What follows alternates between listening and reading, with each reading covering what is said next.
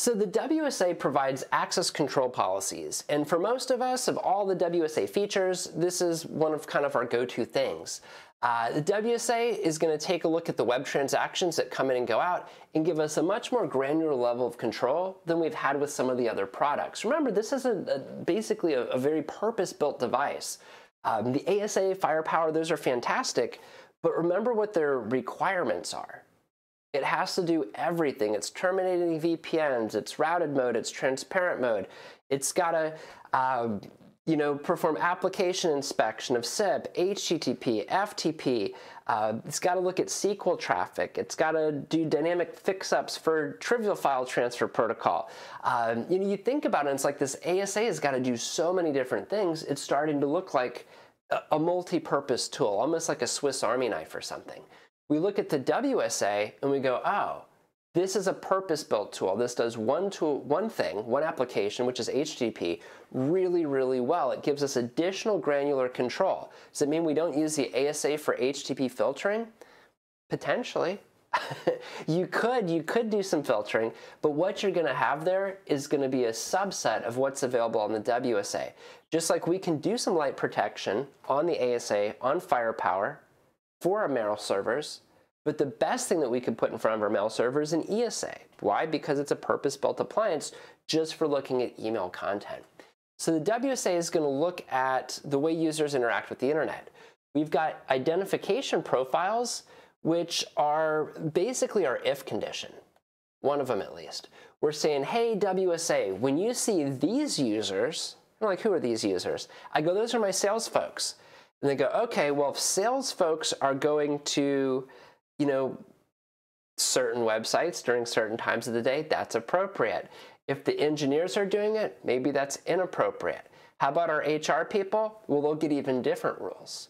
So we can look at different groups of users, and then we can give them exceptions to what the company would have as a general-wide, kind of like a company-wide policy. So you create a policy that's general for everybody. Like maybe nobody should be buying stocks during the day. We go, you know what? No online trading during the day. We're going to block it for everyone. And then maybe you have an exception. Maybe the HR folks come to you and they say, well, there's some financial websites that we have to work with because it deals with enrollment into the 401k program or the ability to buy stocks or options within the company. So that's where we'd go in and we'd say, okay, for the identification profile of HR or of accounting, they can go to these particular websites. The access policies are also going to match classified web transactions.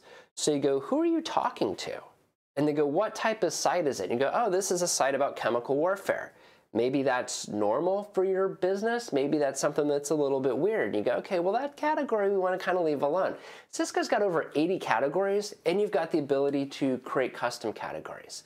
So just realize whatever may be appropriate or inappropriate, whatever might cause problems in the organization versus not cause problems, we can filter those types of things. Really, really handy.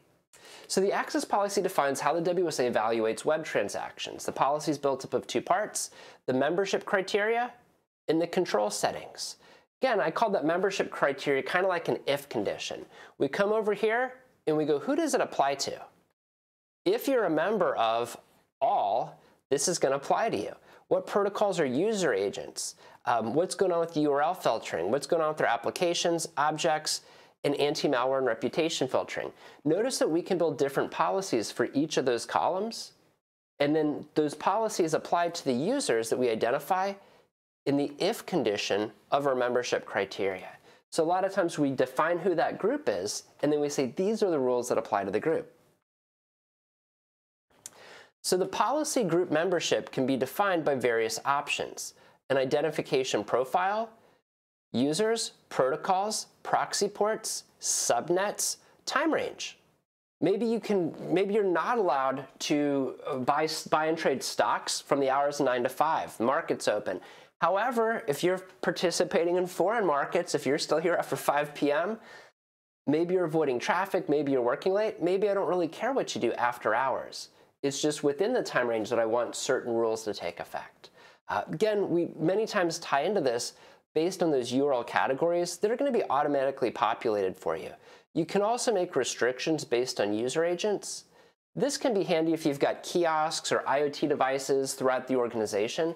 We can say, well, if it's this type of user agent, I know it's the kiosk, and I only want these categories being hit, just for example. So the identification profiles, again, this is a huge part of it. This is really our condition for where we're defining who do the rules apply to. Could be done based on subnet, protocol, proxy ports, URL category, and user agents.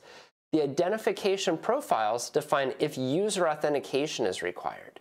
Do we have to have user auth? If so, we can even have better granular data. If the web transaction is matched against one identification profile, what's going to happen is we go, just as we've seen before, in a top-down manner. And if we don't match the first list, we try the second. Don't match the second, we hit the third. Don't match the third, eventually we hit a default list at the bottom that's a catch-all, and then we wind up playing by those rules. The identification profiles you see here below, and what we have is a name, kiosk workstation. Who's in the kiosk workstation? Well, we're defining it by IP address. We've got a dedicated VLAN here, dedicated subnet range just for the kiosks in the lobby. The protocols that we're going to be interested in are both HTTP and HTTPS. And then as we go through here, we're going to be able to leverage that identification profile when we create rules. The rules that we define will only apply to the kiosk workstation. If you're not a kiosk workstation, we keep going down the list and we go, okay, HR. And you're like, well, wait a minute, my IP address starts with 10.5. I'm not HR. How about developers? You go, I'm not developers, I'm 10.5, which means you'd hit this global identification profile. This just applies to everybody else. Again, here we've got how people need to be authenticated. What realm are they going to use? Again, the realm just refers to when we perform authentication, where does a user account really live? Typically, it's off an AD. Typically, it's off an LDAP. But a lot of times, we may be connected through ICE. So this just really ties into where are we going to look for those credentials. As far as enforcing the limits and quotas, protection against increased usage of web traffic can be achieved through various implementations, right? Two that we're discussing here are time range. So we're allowing access during and outside of defined hours. So if there's things that are maybe not that bad, but you just have problems where lots of users are wasting time during the day, doing whatever, maybe it's social networking. You can hang out on Facebook, you can hang out and watch YouTube videos, but you got to get here before 9 a.m. or you're hanging out after 5 p.m. to do so. So if you want to come in early or stay late to beat traffic, you can browse the web. However, during the day, maybe those things are not available. Or alternatively, if you see people browsing YouTube and they go, well, we need YouTube for work. I go, okay, that's fine, but we're going to limit the bandwidth. So does YouTube work well for everybody?